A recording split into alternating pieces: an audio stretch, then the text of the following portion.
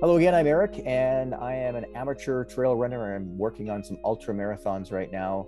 These interviews that I'm doing come from the film that I did called 50, which was my first 50 miler. And I'm getting all these comments from people about trail running, especially people in the middle part of their lives who have maybe just taken up running. And that community knowledge is so important and so vital. I thought I better talk to Louise Blais. She is a human kinetics professor. One of the things that has been puzzling exercise physiologists for many years is this concept of fatigue. Why do you stop running after a certain number of kilometers, or why do you stop pushing a certain speed, whether it be on your bike or running, right? So what is called the central governor of fatigue is the brain. And that even though, yes, your body is always taking stock of, how hard is my heart working? How hard am I breathing? What is what we call rating of perceived exertion? How hard do I feel like I'm exercising right now? And we're always gauging, can I go a little bit harder? Can I slow down a little bit more? Should I slow down? That sort of thing. We know that the new model of fatigue is called the psychobiological model, which is that your body is keeping score of all of the physical things that are happening to you. And it's using that to come up with a determination of, do you have the motivation to overcome the effort? So your body's always assessing effort. And when your body feels the effort is too great for you to continue, or too great, you don't have the motivation to push any further, you choose to stop. And I think that's really key because it is a decision.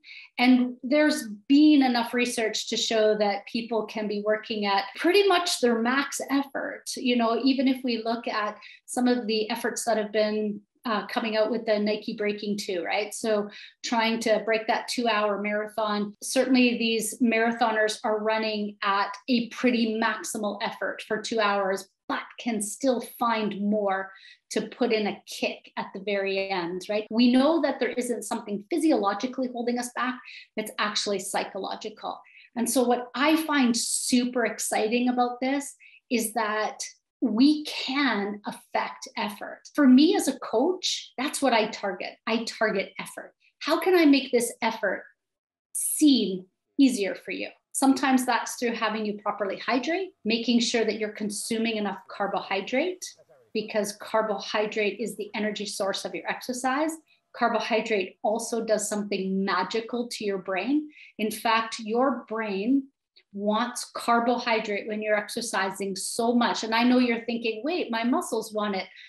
Your brain needs it, right? Your brain is fueled by carbohydrate just as much as your muscles are. You have receptors in your mouth that as soon as you put anything carbohydrate in your mouth, your brain gets the message that carbohydrate is on its way.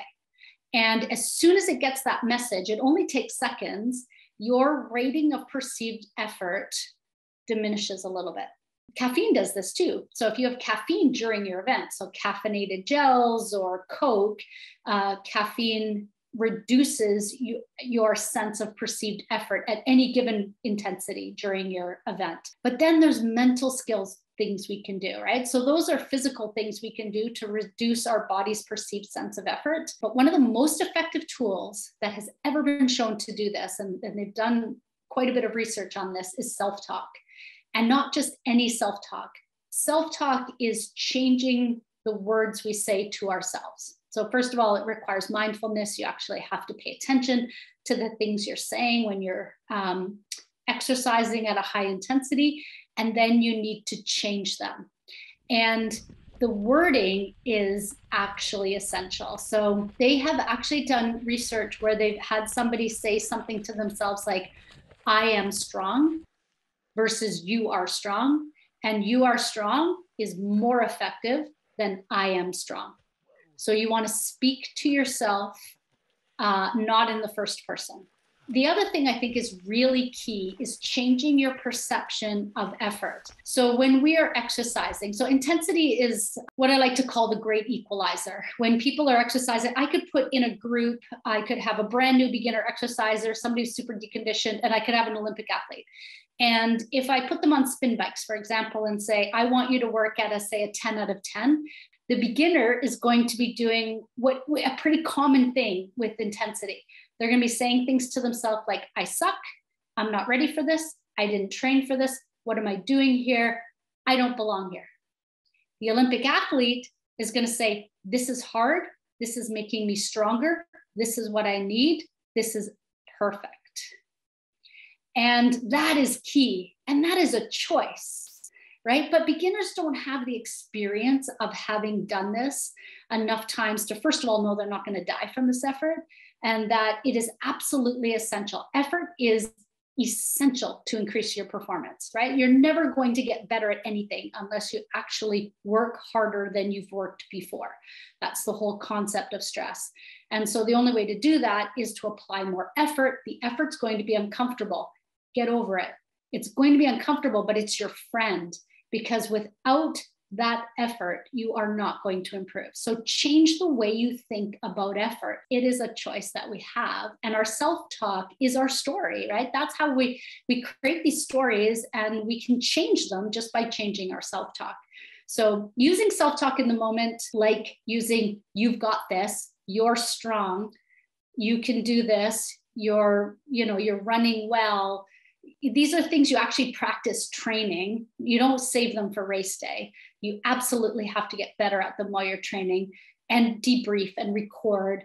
And that's been shown to be really effective. So you said something that I wanted to pick up on really quickly here, is about being a better athlete. We're athletes in the sense that we are trying to condition our bodies for the long run, for reality, for the world, for life, to be healthy people. Remaining independent is probably going to be the biggest training event of our lives, right? And we don't appreciate it when we're young and we're functional and everything's working. But I mean, I think if anything this pandemic has taught us is that we don't want to live in an aged care home if we don't need to, right? Many people are in these homes because they don't have the functional strength to get their bodies around, to get dressed and to get their groceries and do those activities of daily living. And that is completely preventable. We can continue to, train for that. Here I am at my age teaching my 18-year-old students, the importance of resistance training. And I'm incredibly passionate about resistance training. And so are they. They're doing it because they want to look good naked. And I'm doing it because I actually don't want anyone to see me naked. I want to get my own body out of the bathtub. Another really important concept of using those words, I am an athlete, if we're trying to change somebody's behavior. So let's say we're trying to get them to participate in more physical activity. The closer that behavior is to their identity, the better or the more success we'll have at changing their behavior. So for example, an athlete would never stop exercising. An athlete fuels their body properly because they're an athlete. There's nothing special. I believe even Gary Robbins talks about this in your film, right? There is nothing special about people who run 50 miles. We just apply the science. And the people who do it repeatedly become a little bit more special because they start to really draw on those mental skills. But, exercise isn't something that is just saved for the lucky or the privileged. Thank you very much. I really appreciate your time. Oh, you're welcome. My pleasure. And thank you very much for watching us. Really appreciate it. If you've enjoyed these videos, please like the video, subscribe to the channel as well, and share it with a friend. Maybe it'll help them in their training. Thank you.